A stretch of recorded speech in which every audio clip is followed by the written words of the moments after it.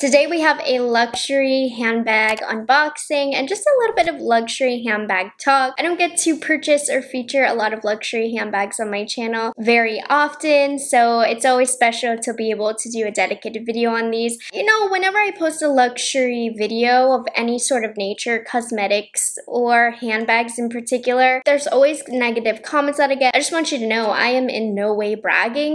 This is just a style of video I like to watch myself. Even before I could afford to buy myself luxury goods every now and then, I still watched luxury videos. It's just a topic that I enjoy, and I figure if I enjoy it, there's a small handful of you that will as well. If you don't care for my handbag videos and just love my makeup videos, you guys know that's what I'm posting 95% of the time. Don't worry. I just want to talk about this handbag that I picked up because I love it. There's a lot of meaning behind me purchasing it, and then also some other handbags that I had my eye on when I went into the boutique. So this bag I've had for a while now. It's been a few weeks, but it's taken me a while to find some time to film this.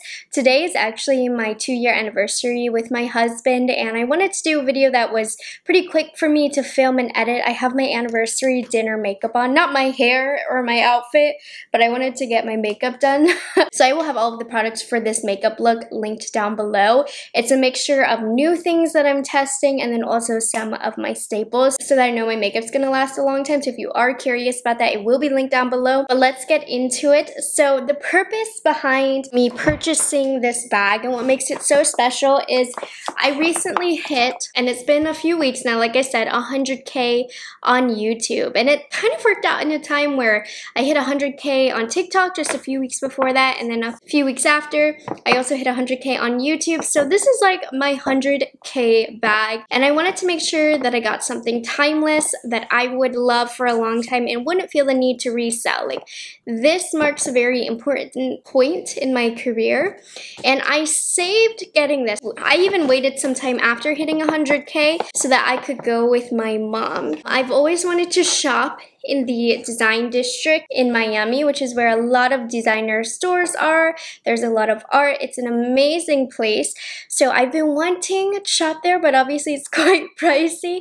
So when I hit 100K, I'd been saving up so that I could do that, buy myself something to remember that, and I wanted to do it with my mom. So when my parents came down to visit, that was one of the activities I had. I wanted to shop with my mom for my 100K bag. So I had a few bags in mind. I didn't want to go in knowing what I wanted, but I kind of wanted the bag to speak to me. I did have some in mind. I was very interested in getting a Prada handbag. I wanted a re-edition bag because I've always wanted that. I've always had my eye on it. And honestly, the re-edition bag, I know so many people love it. For the nylon, I couldn't get myself to purchase it. It just didn't feel worth the money to me. Now the re-edition Saffiano leather, I'm interested in that one still, but then I crossed the nylon off my list, and then I just really love Louis Vuitton.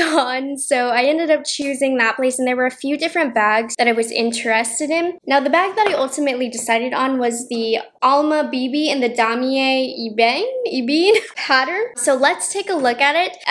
This is not an unboxing. If you want to see that, I have it in short form on my channel. So I don't have the box. I already folded it away. It's not new and shiny, but I can tell you in my first weeks of owning it, my thoughts. So there is a positive to it not being a full unboxing, but I do have it right now in the dust bag. And are you ready? Now this is not a new or fancy bag from Louis. This is honestly a classic in their line, and that is definitely something that I wanted. And I think she is so cute, and she is totally me. So let's talk about the bag first itself, then I'll tell you my thought process, some other bags that I had my eye on, and what I was deciding. But like I said, this is the Alma BB in the Damier Ebene, whatever material. They also have it in the monogram, a black leather, and a few colors of the epi leather, which I was also looking at the epi leather ones. There was a pinky one that I liked, but I wanted this pattern because I didn't have another Louis in this pattern, and I just think it goes with a lot. So the price of this is currently $1,760. Obviously very pricey, but I feel like for Louis Vuitton that's not that bad. It actually was cheaper than what I had originally intended on spending, so I felt like I saved a little bit of money there. I wanted my purchase to be in the 2s. That was my limit to myself. It had to have a 2 in front of it at the most, and I stayed under the 2 completely. So the length of this this is 9.3 inches. The height is 6.9, and then the width is 4.5 inches at the bottom. As you can see, it does come up and become thinner towards the top. So the material is coated canvas with a smooth cowhide leather trim. And then we also have some gold hardware. And I wanted this purse. This is one that I had in mind. I obviously didn't know if I was going to get it or not, but I had it in mind because when I graduated high school, I bought this Kate Spade bag, and I still use it to this day. It's one of my all-time favorite bags, and I've been obsessed with that shape ever since. I have like 4 Kate Spade bags in that shape, and I thought it was the perfect opportunity to celebrate a big career celebration with that same shape as well in a much higher quality bag now that I'm in this new stage of life.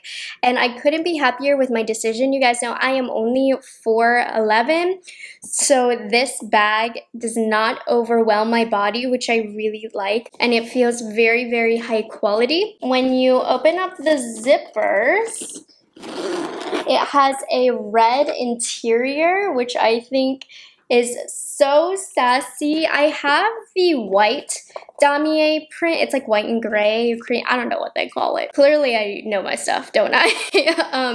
With the pink lining, I love that. I have it in the Neverfull style, but I think the red is so classy. Now, you'll see on the inside, it actually, for me, is quite spacious. I normally don't carry too much for me, but it allows me a mini fan, my phone, my wallet, a snack, some Advil, stuff like that. I feel like I can get a lot in for me, and then there also is a pocket if you need. Now, it also comes with this tag, which I still need to put on. It's just a Louis Vuitton tag. I don't know why I haven't. And then also for the zipper, I think that this is so cute. It comes in a Louis Vuitton pouch, and then it comes with a padlock and key for your zipper. Again, I haven't yet put them on. Right now, I've just been enjoying the bag in its simplest form. And then it also, I have a thing for top handles. I've talked about that a lot, but it does also come with a strap. The drop is 22 inches. If I'm being honest, the strap, I don't like it. It's not adjustable and it's way too long on my frame. But that's okay because I never wear this style of bag crossbody anyways, so I didn't mind. But normally that is something I take into serious consideration when purchasing a pricier bag. I need the crossbody to be adjustable for my size, but since I just knew and had experience with the shape that I didn't wear it crossbody anyways, this is one of the very few times that I'm unbothered by it. But yeah, I'm mostly holding this through the top handle, and there are 4 feet that I forgot to mention on the bag. So here's how it fits with the strap on me.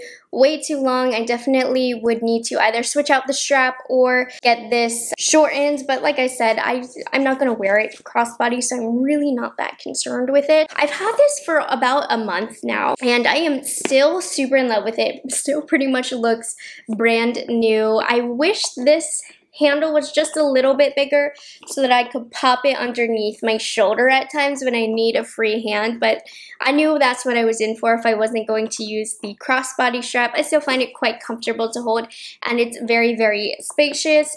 I can't really think of too many other cons other than the strap doesn't fit me. Other than that, I mean, I really love this bag. I am so happy that I picked it up. I want it in the bubble colors. I'll talk about that in a moment. But yeah, I'm really happy with my decision because I feel like this is such a classic bag. It's not going to go out of style. It is really me. It's neutral.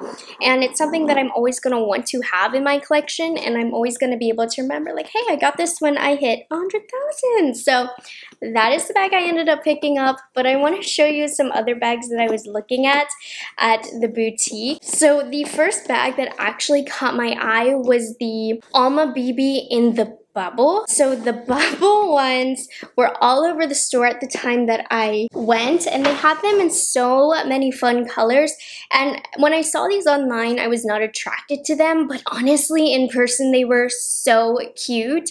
I was gonna pick one up, but it's significantly more expensive than the one I did pick up. The bubble is $2,980 and the one that I have is $1,700. So for about $1,100 difference, I just couldn't justify it for the bubble pattern. But I do love the bubble pattern. I just felt like I didn't have enough of a Louis Vuitton collection to get one of these limited edition styles. I wanted something that was a little bit more classic, but loved the bubble. I was also looking at the Alma BB in the Epi leather. These are a tad bit more expensive. They call it the nude, but it was a pink, and it came with the most beautiful limited edition strap that you could only buy that bag with the strap.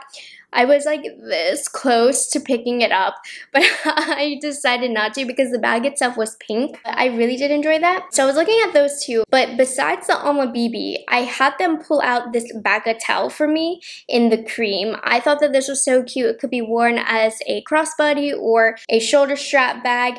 It was $2,500 and I would have walked out with this bag, but there was one reason that I did not, and it was because the zipper of it was kind of warped. So the way that it worked, and it's difficult to explain without me having it, but the zipper kind of folded out, and I don't think they have a picture of it. They're not going to show it because it's weird. The best way I can describe it is the zipper itself was warped. It wasn't like a smooth zip up. It was very, very weird. Even the SA, when he was like trying to sell it to me, you know, he was like, oh no, it's supposed to be that way. But I literally saw him struggling to zip it up, and I honestly could not justify that for $2,500. I loved everything else about the bag. If the zipper was normal and just a nice, clean, simple zip, I would have left with this one because this one is also beautiful. It's really classy. I would love to have a luxury cream bag slash shoulder bag in my collection. Everything about it was perfect beside that zipper, and the zipper was a huge thing for me, so I just couldn't justify it, and that is why I ended up with the Alma BB. Overall, I am really, really happy with my purchase. As you can see, I'm over the moon. I really don't buy luxury goods for myself very often, so it always is a treat when I get to, and I am loving up on this one. So if you were looking to save up for a luxury bag and you're kind of seeing what's out on the market, I'm really happy with my Alma BB. And the problem is when I go luxury shopping, then I make a list of all these things that I want now after, and then I become a little obsessive. So I'm gonna chill out for a while with the luxury stuff, obviously besides makeup. I'm always open to buying makeup because it's my job. But yeah, I hope you guys enjoyed this video. If you want to talk about some luxury handbags, feel free to comment down below. Do any of you have an Alma BB? And definitely check out the other bags that I mentioned, like the Bubble BB, the Epi Leather BB, and the Bagatelle. Those are all really beautiful bags as well. And I will see you with the makeup content tomorrow. Bye guys, have a good one.